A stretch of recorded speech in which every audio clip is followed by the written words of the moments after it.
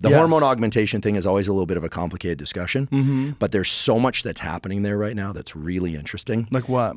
Well, for instance, sort of back to the topic of supplements, I always say, look, their behaviors are the fundamental layer. You have to do the right things for anything, for sleep, for learning, for sports performance. But then there's nutrition, supplementation, prescription drugs, and then off-label stuff, right?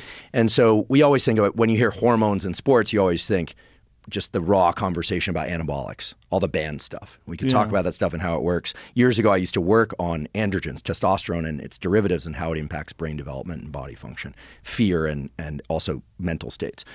But there's a category of supplements that are very interesting that for most people who aren't exploring testosterone augmentation for sport work very well to increase testosterone by about 100 to 200 points. Not, 300, not a tripling or anything like that. And the main ones are two substances. One is called Tongkat Ali. Oh, yeah. That stuff's real, huh? Yeah. Oh, yeah. Because what happens is the testosterone molecule, it's basically carried in a cargo. So it can be in its free form, unbound form, free testosterone. And everyone says, oh, I want more free testosterone. You want more, but these what are called sex hormone binding globulins. So there's something called sex hormone binding globulin and albumin. They carry the testosterone molecule to the different tissues of the body. So you don't want all your testosterone free. You want some of it bound up so that it can be delivered to the different tissues, including your brain.